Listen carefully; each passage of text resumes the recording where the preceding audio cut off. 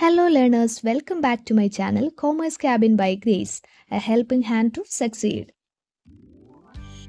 ഇന്നത്തെ ക്ലാസ്സിൽ MCO03 Unit-5 ആണ് നമ്മൾ നോക്കുന്നത്. മെഷർമെൻറ്റ് ആൻഡ് സ്കെയിലിംഗ് ടെക്നിക്സിനെ കുറിച്ചാണ് നമ്മൾ നോക്കുന്നത്.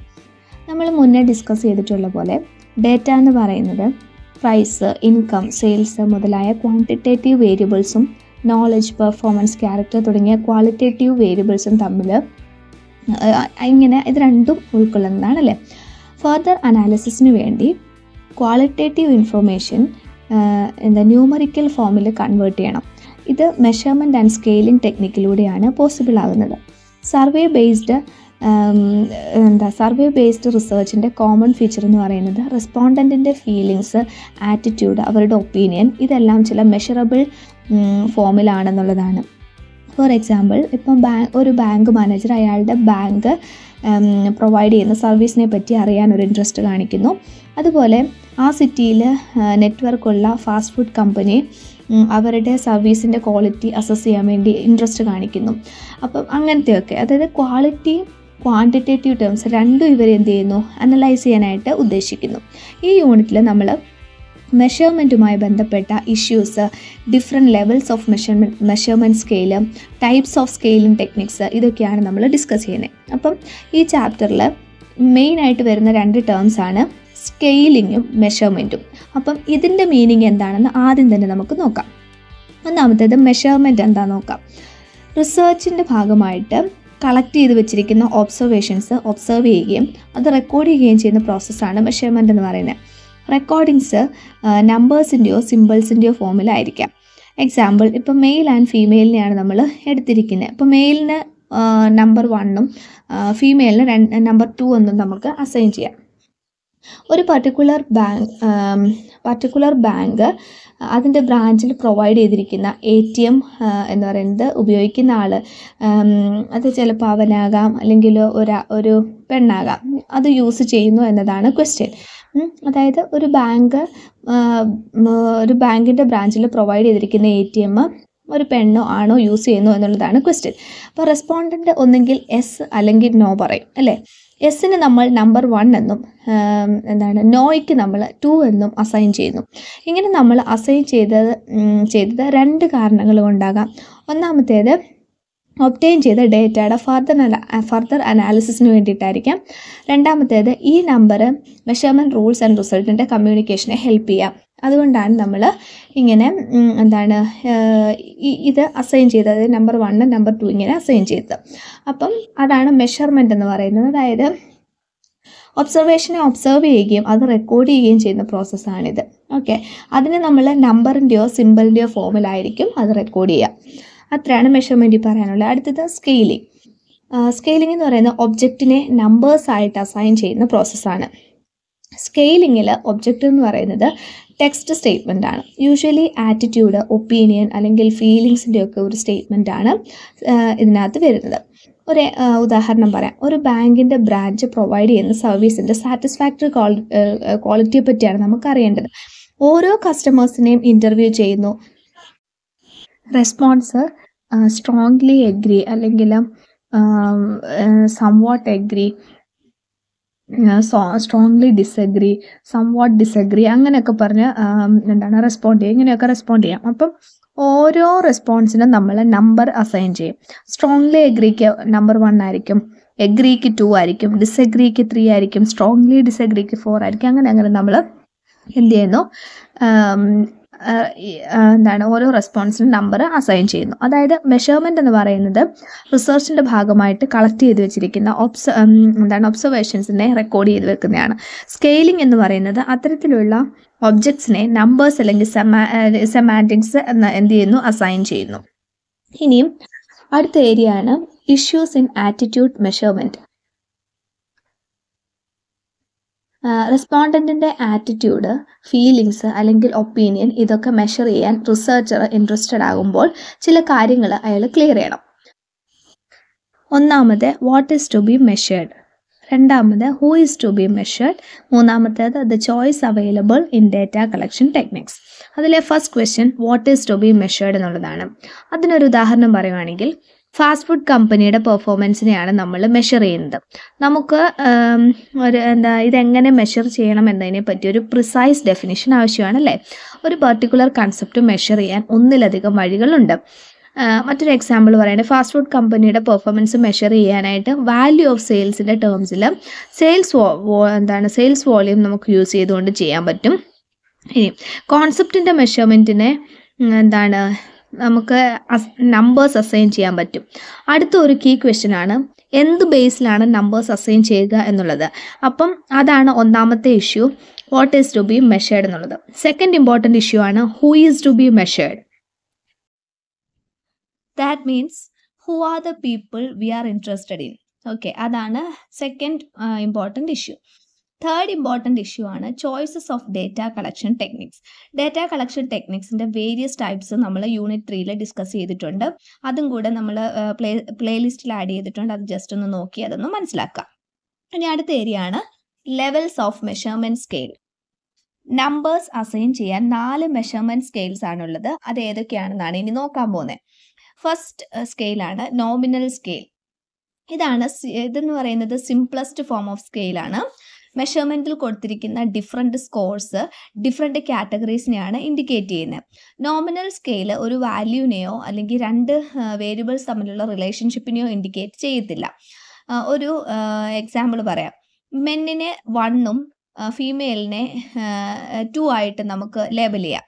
ബട്ട് ജെൻഡറിനെ നമുക്ക് ലേബൽ ചെയ്യാനുള്ള ഒരു കോൺസ്റ്റൻറ്റ് വേ ആയിട്ടല്ല ഇതിനെ കൺസിഡർ ചെയ്യുന്നത്. അതായത് മെൻ വിമനേക്കാൾ ബെറ്റർ ആണെന്നോ അല്ലെങ്കിൽ വിമൻ എന്ന് പറയുന്നത് മെന്നിനേക്കാൾ ട്വൈസ് ബെറ്റർ ആണെന്നോ അല്ല. നോമിനൽ സ്കെയിലിനെ കാറ്റഗറിക്കൽ സ്കെയിലായിട്ട് റെഫർ ചെയ്യാറുണ്ട്. ചുരുക്കി പറഞ്ഞാൽ ഒരു ഒബ്ജക്റ്റിനെ ഐഡൻറ്റിഫൈ ചെയ്യാൻ അല്ലെങ്കിൽ അതിനെ ക്ലാസിഫൈ ചെയ്യാനുള്ള ടാഗ് അല്ലെങ്കിൽ ലേബലായിട്ടാണ് നമ്പേഴ്സ് സെർവ് ചെയ്യുന്നത്. അതാണ് nominal scale. രണ്ടാമത്തേതാണ് ordinal scale. ഐറ്റംസിനെ rank ചെയ്യുവാണ് ഈ സ്കെയിലിൽ ചെയ്യുന്നത്. ഐറ്റംസിനെ അവയുടെ ഡിഗ്രി ഓഫ് വേരിയേഷൻ എസ്റ്റാബ്ലിഷ് ചെയ്യാതെ ഓർഡർ ചെയ്യുന്നു. അതായത് ഓർഡർ ഓഫ് വേരിയബിൾ ഡെപ്പിക്റ്റ് ചെയ്യാൻ വേണ്ടിയിട്ടാണ് ഈ സ്കെയിൽ യൂസ് ചെയ്യുന്നത്. അല്ലാതെ ആ ഒരു വേരിയബിൾസ് തമ്മിലുള്ള ഡിഫറൻസ് ഡെപ്പിക്റ്റ് ചെയ്യാൻ വേണ്ടിയിട്ടല്ല. മൂന്നാമത്തെ സ്കെയിലാണ് ഇൻ്റർവെൽ സ്കെയിൽ. ഇൻ്റർവെൽ സ്കെയിലിൽ ഒരു ഓർഡർ ഉണ്ട്. 2 വാല്യൂസ് തമ്മിലുള്ള ഡിഫറൻസ് മീനിങ് ഫുൾ ആയിരിക്കും. അതാണ് ഇൻ്റർവെൽ സ്കെയിൽ. അതായത് ഒരു ഓർഡർ ഉണ്ട്, അത് തമ്മിൽ അതായത് ആ വാല്യൂസ് തമ്മിലുള്ള ഡിഫറൻസ് എന്ന് പറയുന്നത് മീനിങ് ഫുൾ ആയിരിക്കും.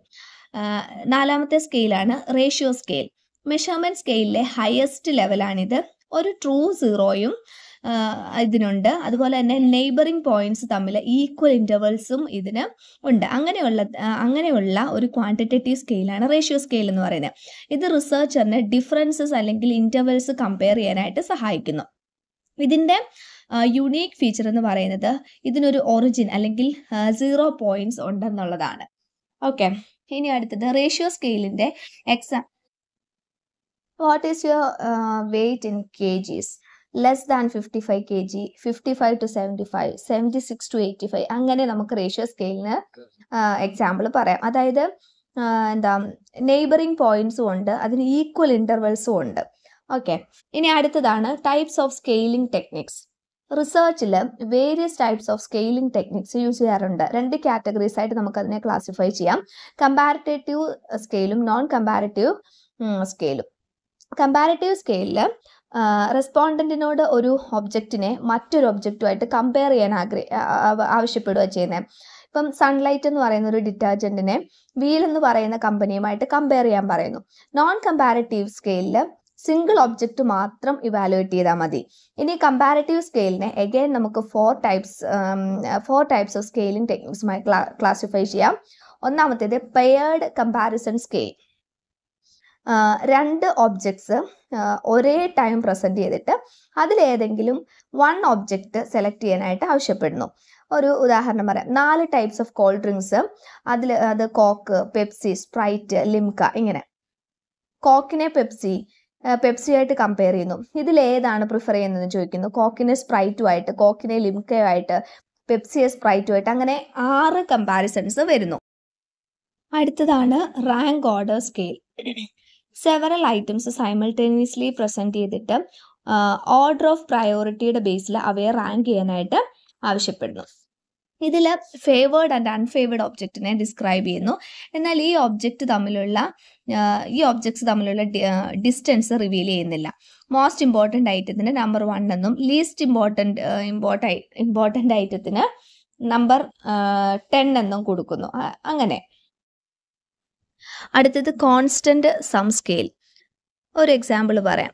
ഇപ്പം ഒരു 100 പോയിന്റ്സ് കൊടുത്തിട്ട് റെസ്പോണ്ടൻസിനോട് പറയുന്നു എങ്ങനെയാണ് അവരുടെ ഇൻകം സ്പെൻഡ് ചെയ്യുന്നതെന്ന് ചോദിക്കുന്നു. ആ 100 പോയിന്റ്സിനെ അലോക്കേറ്റ് ചെയ്യാൻ വേണ്ടി അവരോട് പറയുക. ഇമ്പോർട്ടൻസിൻ്റെ അടിസ്ഥാനത്തിൽ അവർ പോയിന്റ്സ് അസൈൻ ചെയ്യാനായിട്ട് അവരോട് പറയുന്നു. അപ്പം ഒരു $40 ഗ്രോസറീസും $20 എൻ്റർടൈൻമെൻറ്റും $30 യൂട്ടിലിറ്റീസിന് വേണ്ടിയിട്ടും $10 മിസലേനിയസ് എക്സ്പെൻസ്, അങ്ങനെ അവർ എന്ത് ചെയ്യുന്നു, അങ്ങനെ പോയിന്റ്സ് അലോട്ട് ചെയ്യുന്നു. അപ്പം നമുക്ക് മനസ്സിലാക്കാൻ പറ്റുന്ന എന്തുവാ, ഗ്രോസറീസ് ആണ് മോസ്റ്റ് ഇമ്പോർട്ടൻ്റ് എക്സ്പെൻസ് എന്ന് പറയുന്നത്. മനസ്സിലായി? അതായത് റെസ്പോണ്ടൻസിനോട് പറയുവാണ് എന്തുവാ, ഓരോ പോയിന്റ്സ് നമ്മൾ കൊടുത്തിട്ട് അവരോട് പറയുവാണ് അത് നിങ്ങൾ പോയിന്റ്സ് അസൈൻ ചെയ്യാൻ വേണ്ടിയിട്ട്. അടുത്തതാണ് Q sort scale. Subjective opinions and പ്രിഫറൻസിനെ capture ചെയ്യാനുള്ള ഒരു യുണീക്ക് ആൻഡ് വാല്യുബിൾ മെഷർമെൻറ്റ് ടൂളാണ് ക്യൂ സോർട്ട് സ്കെയിൽ എന്ന് പറയുന്നത്. ഒരു എക്സാമ്പിൾ പറയാം. ഒരു ബാഗിൽ ഒരു 100 മാഗസിൻസിൻ്റെ പിക്ചേഴ്സ് കൊടുത്തിട്ടുണ്ട്. നിങ്ങൾ മോസ്റ്റ് പ്രിഫർ ചെയ്യുന്ന ഒരു 10 മാഗസിൻ ചൂസ് ചെയ്യാൻ പറയുന്നു. 20 മാഗസിൻസ് നമുക്ക് ഇഷ്ടമുള്ള 20 എണ്ണം, പിന്നെ ന്യൂട്രൽ അഭിപ്രായമുള്ള ഒരു 30 മാഗസിൻസ് പിക്ക് ചെയ്യാൻ പറയുന്നു. നിങ്ങൾ ഡിസ്ലൈക്ക് ചെയ്യുന്ന 20 എണ്ണം, അതുപോലെ തന്നെ ലീസ്റ്റ് പ്രിഫർ ചെയ്യുന്ന 10 എണ്ണം, ഇങ്ങനെ ചൂസ് ചെയ്യാനായിട്ട് പറയുന്നു. അപ്പം സോർട്ടഡ് മാഗസിൻ നെയിംസ് തന്നിരിക്കുന്ന കോളംസിൽ എന്ത് ചെയ്യുന്നു, അതായത് സോർട്ടഡ് മാഗസിൻസ് എന്ത് ചെയ്യുന്നു, ആ നെയിംസ് കൊടുത്തിരിക്കുന്ന ഓരോ കോളം ഉണ്ടല്ലോ അതിൽ ലിസ്റ്റ് ചെയ്യാനായിട്ട് ആവശ്യപ്പെടുന്നു. അതാണ് ക്യൂ സോർട്ട് ടെക്നിക്ക് എന്ന് പറയുന്നത്. ആ പേര് പോലെ തന്നെ ഇപ്പം നിങ്ങൾ ഏറ്റവും കൂടുതൽ പ്രിഫർ ചെയ്യുന്നതിൻ്റെ നേരെ ടിക്ക് ഇടുക, അങ്ങനെ പറയത്തില്ലേ, അതാണ് ക്യൂ സോർട്ട് സ്കെയിൽ എന്ന് പറയുന്നത്. അപ്പോൾ ഇത്രയാണ് കമ്പാരിറ്റീവ് സ്കെയിലുള്ളത്. ഇനി അടുത്തത് നോൺ കമ്പാരിറ്റീവ് സ്കെയിലാണ്. ഇതിനെ continuous rating scale, itemised rating scale ഇങ്ങനെ ക്ലാസിഫൈ ചെയ്യാം. അതിലെ കണ്ടിന്യൂസ് റേറ്റിംഗ് സ്കെയിൽസ് നോക്കാം. Very simple and highly useful scaling ടെക്നിക്കാണിത്. ഒരു ലൈനിൽ റേറ്റിംഗ്സ് അസൈൻ ചെയ്തിട്ടുണ്ട്. നമ്മൾ എക്സാക്ട് പ്ലേസ്മെൻറ്റിലൂടെ എവിടെയാണോ നമുക്കത് മാർക്ക് ചെയ്യേണ്ടത് അതവിടെ മാർക്ക് ചെയ്യാം. ഇപ്പം how would you rate TV ads as A guide four buying എന്നുള്ളതാണ് നമ്മുടെ ഒരു ക്വസ്റ്റ്യൻ. അപ്പം സ്കെയിൽ ടൈപ്പ് എയിൽ കുറേ ലൈൻസ് കൊടുക്കും. സ്ട്രോങ്ലി എഗ്രി എന്നുള്ളതാണെങ്കിൽ അതിന് നേരെ മാർക്ക് ചെയ്യുക, സ്ട്രോങ്ലി ഡിസഗ്രി എന്നുള്ളതാണെങ്കിൽ അതിൻ്റെ പോയിന്റിൽ മാർക്ക് ചെയ്യുക. അങ്ങനെ ഒരു റേറ്റിംഗ് സ്കെയിൽ എന്ന് പറഞ്ഞാൽ കണ്ടിന്യൂസ് ആയിരിക്കും. നമ്മൾ ആ കൊടുത്തിരിക്കുന്ന ലൈനിൽ കൊടുത്തിരിക്കുന്ന റേറ്റിംഗ്സിനനുസരിച്ച് നമ്മൾ നമ്മുടെ ആൻസർ ഏതാണോ അവിടെ നമ്മുടെ ഇത് പ്ലേസ് ചെയ്യുക എന്നുള്ളതാണ്. അടുത്ത നോൺ കമ്പാരിറ്റീവ് സ്കെയിലിംഗ് ടെക്നിക്ക് ആണ് ഐറ്റമൈസ്ഡ് റേറ്റിംഗ് സ്കെയിൽ എന്ന് പറയുന്നത്. ഓരോ കാറ്റഗറിയിലും അതിനെ അസോസിയേറ്റ് ചെയ്ത് നമ്പേഴ്സ് അല്ലെങ്കിൽ ഒരു ബ്രീഫ് ഡിസ്ക്രിപ്ഷൻ കാണും. Itemised rating scale graphic, verbal and numeric ഇങ്ങനെ ക്ലാസിഫൈ ചെയ്യാം. ഇതിൻ്റെ ഗ്രാഫിക്കൽ ഫോം നമ്മുടെ ടെക്സ്റ്റിൽ കൊടുത്തിട്ടുണ്ട്, അത് ജസ്റ്റ് ഒന്ന് നോക്കാം. ഇനി 3 ഐറ്റമൈസ്ഡ് റേറ്റിംഗ് സ്കെയിലിനെ പറ്റി നമുക്ക് ഡിസ്കസ് ചെയ്യാം. ഒന്നാമത്തേത് ലിക്കേർട്ട് സ്കെയിൽ, രണ്ടാമത്തേത് സെമാറ്റിക് ഡിഫറൻസ് എന്നുള്ളത്. അതിലെ ലിക്കേർട്ട് സ്കെയിൽ നോക്കാം. റെനീസ് ലിക്കേർട്ട് എന്ന ആളാണ് ലിക്കേർട്ട് സ്കെയിൽ ഡെവലപ്പ് ചെയ്തത്. ആറ്റിറ്റ്യൂഡ് മെഷർ ചെയ്യുന്നതിനുള്ള എക്സ്ട്രീംലി പോപ്പുലർ മെത്തേഡാണിത്. കെയർഫുള്ളി വേർഡഡ് സ്റ്റേറ്റ്മെൻറ്റിനെ എത്രമാത്രം സ്ട്രോങ്ലി റെസ്പോണ്ടൻസ് എഗ്രി ചെയ്യുന്നു അല്ലെങ്കിൽ ഡിസഗ്രി ചെയ്യുന്നു എന്നതിനെ ഇൻഡിക്കേറ്റ് ചെയ്യുന്ന ഒരു കാര്യമാണിത്. Strongly agree, neither agree nor disagree, strongly disagree, ഇങ്ങനെ കുറേ പോയിന്റ്സ് കാണും. ഇതിനൊക്കെ 1, 2, 3, 4, 5 ഇങ്ങനെ വെയ്റ്റ്സും കാണും. റിസർച്ചേഴ്സ് എന്ത് ചെയ്യുന്നു, വെയ്റ്റ്സ് അസൈൻ ചെയ്യുന്നു. അതാണ് ലിക്കേർട്ട് സ്കെയിൽ എന്ന് പറയുന്നത്. അടുത്തത് സെമാറ്റിക് ഡിഫറൻഷ്യൽ സ്കെയിൽ. സെമാറ്റിക് മീനിങ് ഉള്ള n പോയിന്റ്സ് ഉള്ള 7 പോയിന്റ് റേറ്റിംഗ് സ്കെയിലാണിത്. റെസ്പോണ്ടൻറ്റിന് ഒരു ഒബ്ജക്റ്റിനോട് പോസിറ്റീവായിട്ടുള്ള അല്ലെങ്കിൽ നെഗറ്റീവായിട്ടുള്ള ആറ്റിറ്റ്യൂഡ് ആണോ എന്നറിയാൻ വേണ്ടിയിട്ടാണ് ഇത് യൂസ് ചെയ്യുന്നത്. ബ്രാൻഡ്സ് കമ്പയർ ചെയ്യാനും പ്രോഡക്ട്സ് അല്ലെങ്കിൽ കമ്പനിയുടെ ഇമേജസിനെ ഒക്കെ കമ്പയർ ചെയ്യാനായിട്ടാണ് ഈ സ്കെയിൽ സാധാരണ നമ്മൾ യൂസ് ചെയ്യുന്നത്. അടുത്തതാണ് staple scale. Direction and intensity measure ചെയ്യാൻ വേണ്ടിയിട്ടാണ് ഇത് യൂസ് ചെയ്യുന്നത്. 10 കാറ്റഗറീസാണ് ഈ സ്കെയില് 10 കാറ്റഗറീസിലാണ് ഈ സ്കെയിൽ ജനറലി ഉള്ളത്. -5 മുതൽ +5 വരെ. ഓക്കെ, അടുത്തതാണ് selection of an appropriate scaling technique. Scaling techniques select ചെയ്യുമ്പോൾ നമ്പർ ഓഫ് ഇഷ്യൂസ് അത് നമ്മൾ ഫേസ് ചെയ്യാനുണ്ട്. അത് ഏതൊക്കെയാണെന്ന് നോക്കാം. ഒന്നാമത്തേത് problem definition and statistical analysis. Ranking, sorting or rating techniques ഇതിൻ്റെയൊക്കെ ചോയ്സസ് ഒരു ഇഷ്യൂ തന്നെയാണ്. ഈസി ആയിട്ട് ഇൻ്റർപ്രറ്റ് ചെയ്യാനും കമ്മ്യൂണിക്കേറ്റ് ചെയ്യാനും പറ്റുന്ന സ്കെയിലിംഗ് ടെക്നിക്സ് നമ്മൾ യൂസ് ചെയ്യണം. രണ്ടാമത്തേതാണ് the choice between comparative and non comparative scales. ചില കേസിൽ നോൺ കമ്പാരിറ്റീവ് സ്കെയിൽ യൂസ് ചെയ്യുന്നതിലും ബെറ്റർ കമ്പാരിറ്റീവ് സ്കെയിൽ യൂസ് ചെയ്യുന്നതായിരിക്കും. മൂന്നാമത്തേതാണ് type of category label. Verbal category and numerical category, ഇങ്ങനെ രണ്ട് മെഷർമെൻറ്റ് സ്കെയിൽസിൻ്റെ കൺസ്ട്രക്ഷനിൽ യൂസ് ചെയ്യുന്ന കാറ്റഗറി ലേബൽസ് ഉണ്ട്. അത് സെലക്ട് ചെയ്യുന്നതിലും ഇഷ്യൂസ് ഉണ്ടാകാനുള്ള ചാൻസ് ഉണ്ട്. നാലാമത്തേത് number of categories. Specific പ്രോബ്ലത്തിന് സ്യൂട്ടായിട്ടുള്ള number of position researcher എന്ത് ചെയ്യണം, ഡിറ്റർമൈൻ ചെയ്യണം. അഞ്ചാമത്തേത് balanced versus unbalanced scale. Objective data obtain ചെയ്യാൻ സ്കെയിൽ ബാലൻസ്ഡ് ആയിരിക്കണം. 6th point forced versus അൺഫോഴ്സ്ഡ് categories. റെസ്പോണ്ടൻറ്റിന് no option മോഡാണെന്ന് തോന്നുമ്പം no option category provide ചെയ്യുന്ന നോൺ ഫോഴ്സ്ഡ് സ്കെയിൽ എടുക്കുക. അപ്പോൾ ഇന്നത്തെ ക്ലാസ്സിൽ നമുക്ക് ഇത്രയൊക്കെയായിരുന്നു പഠിക്കാനുണ്ടായിരുന്നത്. മെഷർമെൻറ്റിനെ കുറിച്ചും സ്കെയിലിംഗ് ടെക്നിക്സിനെ പറ്റിയും ടൈപ്സ് ഓഫ് സ്കെയിലിംഗ് ടെക്നിക്സിനെ പറ്റിയും ഒക്കെ നമ്മൾ പഠിച്ചു. ഈ ക്ലാസ് നിങ്ങൾക്ക് ഉപകാരപ്പെട്ടെന്ന് വിശ്വസിക്കുന്നു. അടുത്ത വീഡിയോയുമായി കാണാം.